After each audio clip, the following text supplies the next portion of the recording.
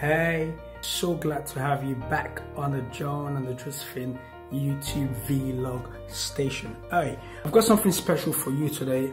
This is the me moment. It's one of those days, no makeups, just me at home. Had a long day. It's been sort of very low. I mean, you know, when the Bible says the joy of the Lord is my strength kind of days, yes, it's been one of those days. I've had not so pleasant day, but hey, with all things, I'm still thankful for life, and I'm glad that you are also alive and you're well. So I'm going to be talking to you about some personal stuff today. This is the John dimension of the John and the Josephine's vlog channel on YouTube. So I'm going to take you through a quick tour of my little studio in the house. I don't know if some of you have seen it. Well, we're still building the studio, so it's not a lot. I'm just going to take you through a quick tour of the little studio, my little getaway space in the house, where I just hide myself in the house, lock myself up, and I find solace. I just find peace. And hey, it's not the bedroom. It's not the bedroom. I'm going to take you through some of the things like videos I watch. Myself and Josephine, we are big collectors of movies. I'm going to show you some DVDs that we've acquired, we bought, we've stacked up. Yeah, let's go. So now this is the entrance. It's a little space in the house. This is not a sitting room. This is nothing but a little getaway space. And these are stacks of DVDs, movies. I'm just going to shut the door so I don't disturb the kids. It's quite late at night. So these are stacks of DVDs. And that's football. I always have football on the screen. So I've got like DVDs players on the floor. I've got in case I want to watch a movie, I put it on there. I want to listen to music. This is like my little getaway. I'm a big fan of things like that. Look at that. That is nice. That's really nice. I picked that up at a very big store in town. I won't mention, but it's quite nice, quite lovely. A lot of family pictures out there. You see our kids, and hey, look at that. That's beautiful, isn't it? Smells really nice. So this is where I lay down on the floor. No mattress, no sofa. It's just lay down on the floor. Find yourself. Trust me, it's really good. And this book right here is called The Pastor's Pain. It's called The Pastor's Pain. It's written by a man I really admire so much. I call him a mentor because his teachings are very enlightening. His teachings are very good. His name is Apostle Johnson Suleiman. This book is called The Pastor's Pain. I was reading it, and that's what I'm going to be sharing with you today. You know, I said I was low today. I've just had a very low day, a very quiet day. I've been in reflective mood all day, and trying to ask myself a cool question: why is this happening? Why did that not happen? And why haven't that happened? I know some of you go through those kind of moments where you ask questions and you're wondering, why are things not happening for me, or why haven't things happened to me? I'm going to be talking about this, so hang in there whilst I finish my tour of my little getaway room I use for my studio as well. So when my mom wants to lock herself away, she comes here. I want to lock myself away. We come into this room. We also use the room for prayers. So I love my action movies. My mama loves. Oof. Let's just say mommy. So mama loves herself romantic movies and all the cuddly stuff. Which am I romantic? I must not say that out because mama is gonna cut my head. How dare you, John, say you're not romantic? So quickly, what do we have here? We have Stomp the Yard. Many of you should know that. Okay, I'll get this out of the way quickly. Let's do this. Let's do this. So I have Stomp the Yard.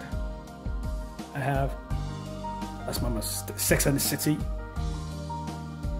My baby's dad. Okay.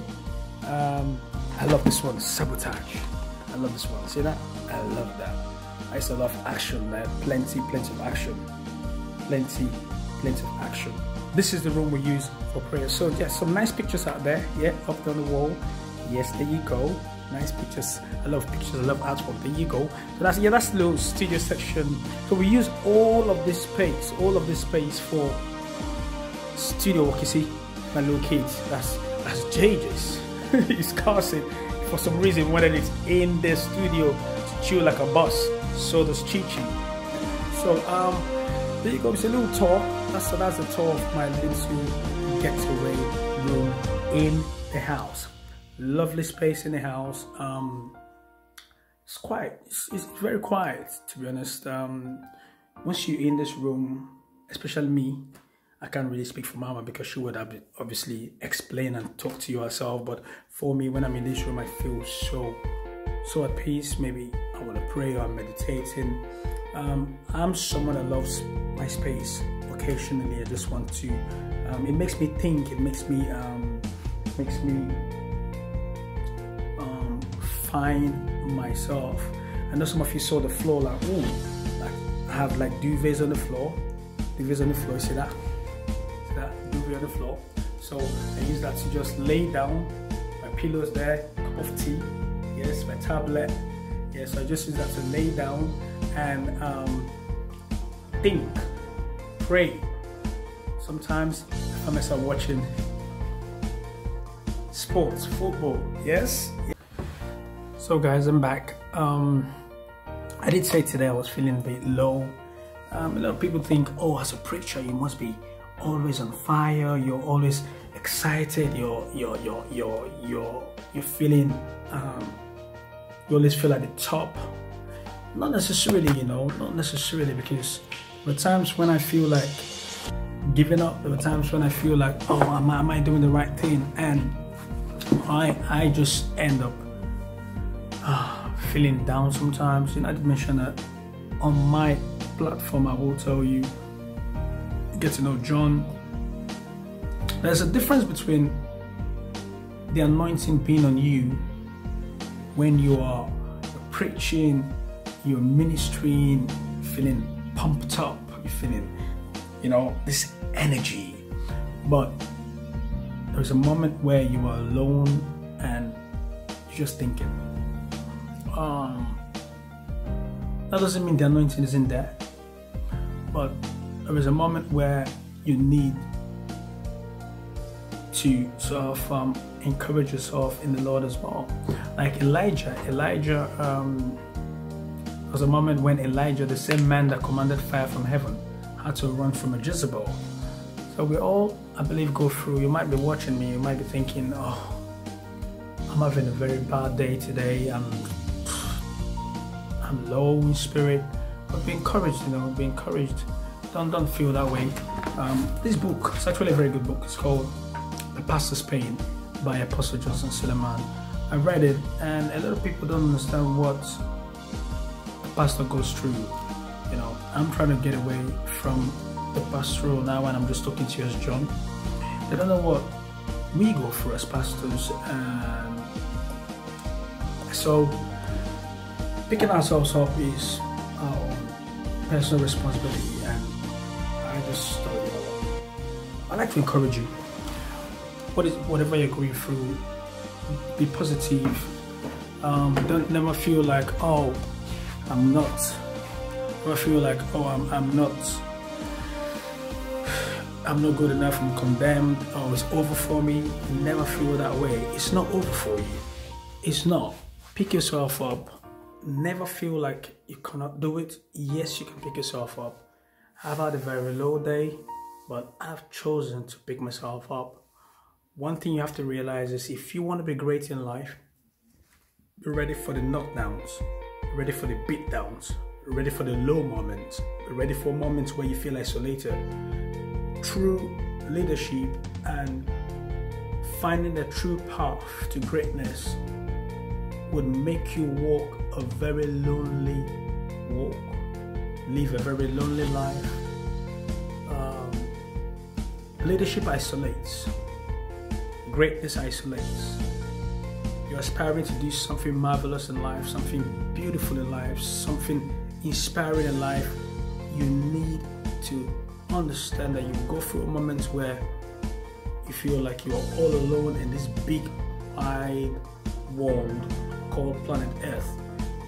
But no, you're not alone. You're just going through a process that isolates but eventually celebrates. Hey, that's heavy. A process that isolates but eventually celebrates.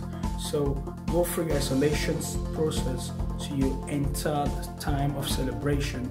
And isn't it funny, when you get to the top, everyone now claims to know you. Listen, I said to myself today, and I learned today from my little reflection time in my little cube today, I learned one thing. To get to the top, you must go through the low path. Number one. Number two, to get to the top, you must celebrate isolation. You must celebrate isolation. Isolation makes you value yourself. Isolation makes you enjoy your company. Remember, you can never be like I'll say, you can never be someone else's company. Others will not want your company if you don't first enjoy your own company. I cannot enjoy your company. I wouldn't want to be in your company if you don't first love yourself, if you don't first love your company. So love who you are, stay true to who you are, be encouraged. It's not over for you. Like I said to myself today, listen, I'm ready to do this. I'm ready to keep pushing. I'm ready to keep going. This is John. This is my time, my season of process. My time, my season of isolation. My time, my season where it looks like, oh, you're alone. Listen, there are times where no one believes in you. No one believes in what you carry. No one believes in what you've written down as a vision and what you're trying to sell to them. But keep pushing. Remember, no one will buy your vision if you first don't invest in it, if you first don't believe in it. You must first believe in your vision, sell your vision to yourself, be the first client of your vision. Oh, I like that. It's heavy. Be the first client of your vision and watch others buy into it eventually. Listen, and I'm talking to you. It's not over for you. You're special, you're wonderful, you're going somewhere. Yes, you might be down today, but I know tomorrow is going to be better. Tomorrow is going to be encouraging. You might be wondering, wow, is this prophet talking? Is he really charged and pumped up on the stage and the altar, preaching to everyone else? But like I said, this is the John and the Josephine YouTube platform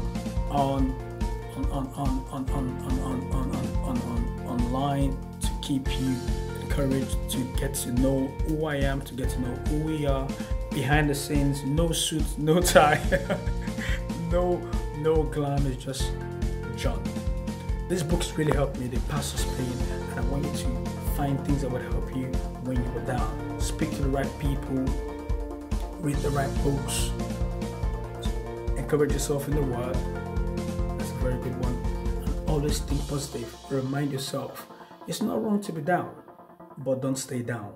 It's not wrong to get low, but don't stay low. Find yourself, pick yourself, dust your feet, dust yourself, and rise back up. And trust me, you'll get even higher. Listen, if you haven't subscribed to my page, please do. Many more vlogs to follow, many more videos to be uploaded. I'm getting used to this now, slowly. I don't know how to do this. I'm just getting used to the whole vlogging thing, because people have said, Prophet John, why don't you do something that's more personal, no shouting, no preaching, just talk to us. I hope I'm doing that now. And if there are topics you want me to talk on, if there are topics you want me to sort of prepare a vlog for, make sure you inbox, write something at the bottom, comment at the bottom, click the subscribe button as well, click the notification button.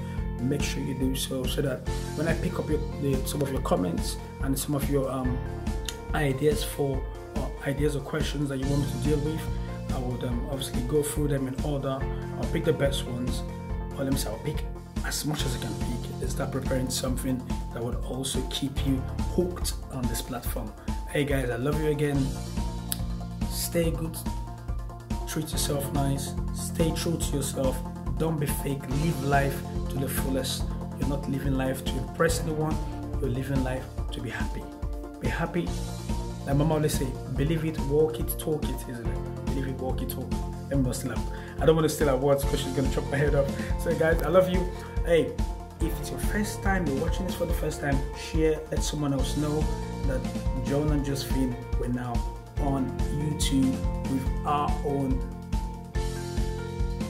vlogs, talking about our lives. 1, family, 2, and number 3, everything else in between. I love you again. Stay hooked, stay connected, and get addicted to this channel. Again, subscribe. Peace out. Bye. The next day. Good morning. Hey, I'm excited. I'm alive. I'm well. Last night was, we had a chat. I was quite low last night. Today, the morning after, I feel good. I feel great. I'm excited. The day started well for me. Got a phone call that made me excited.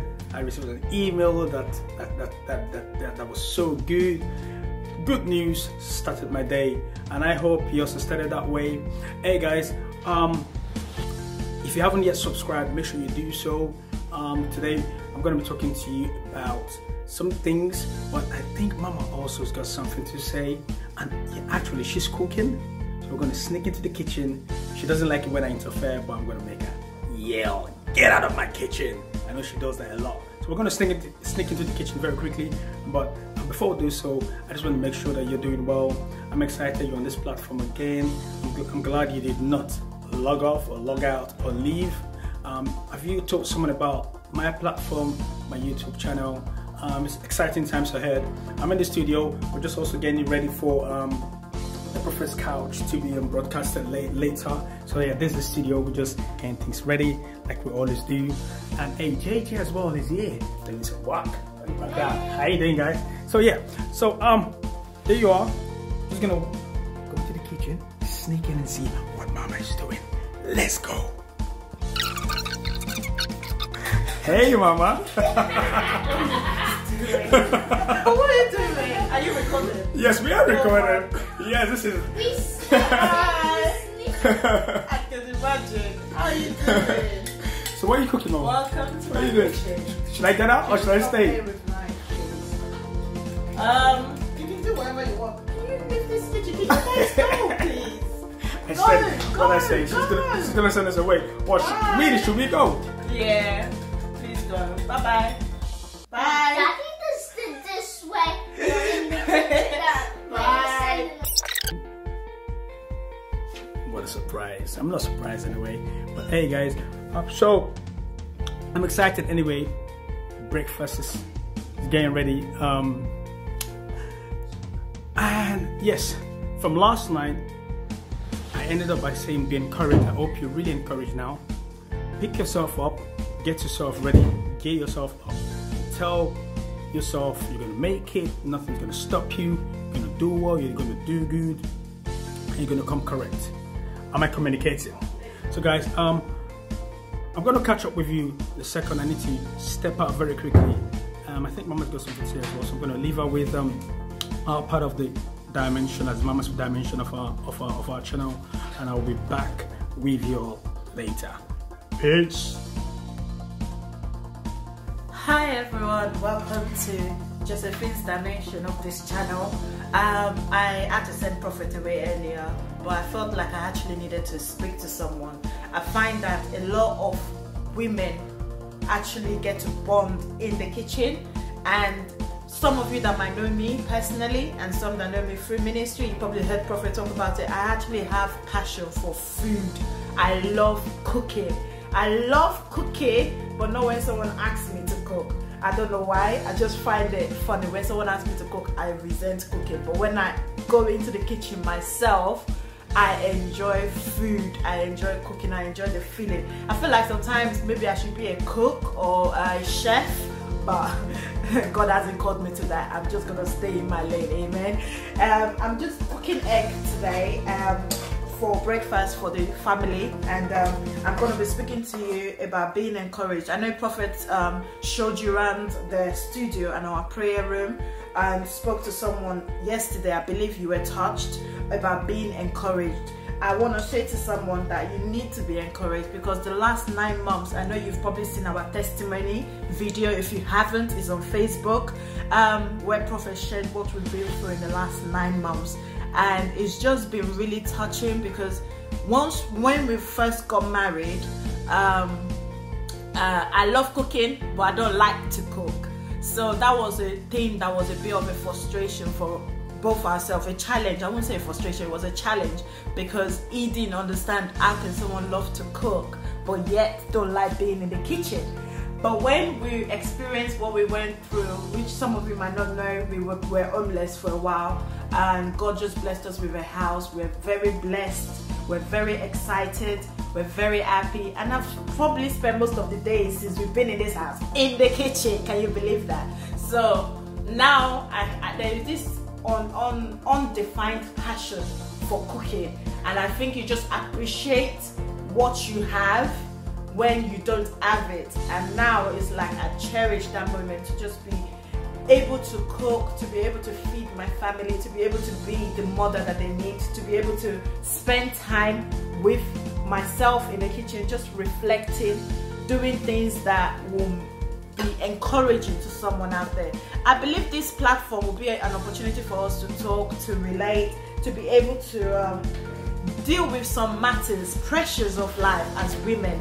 I know a lot of you watching me, some of you are single, you're seeing yourself and thinking, I don't want to be in the kitchen all of the time. There's this cliche that women are supposed to spend their time in the kitchen. I understand you. I was there at one point, but now I feel there is this undefined encouragement to be able to tell someone that it's important for you to cook for your family. When you don't have a kitchen, when you're spending your time in a B&B for 9 months, believe you me, you will appreciate the joy of being in your own space, being in your kitchen, being able to cook. Living on fast food is not healthy at all. I'm a testimony. So I just hope that someone was encouraged by this video, was encouraged by this opportunity to spend time with me in my kitchen, cooking breakfast for my family. And I hope you enjoy the opportunity to be able to taste this meal. God bless you, and I hope you've been blessed. If you haven't yet subscribed, you are missing. What are you waiting for? You need to press the subscribe button below and ensure that you click the notification button as well, so you could get notification of when we've uploaded our videos. Amen.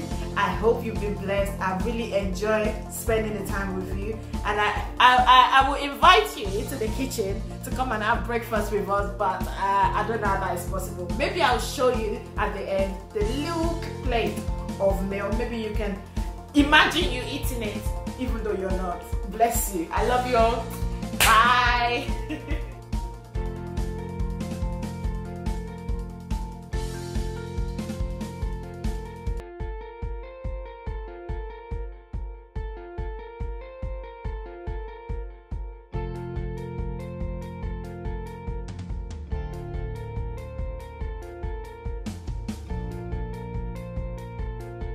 Philippians 4 verse 11 to 13 says, "Not that I speak in respect of want, for I have learned in whatsoever state I am therewith to be content.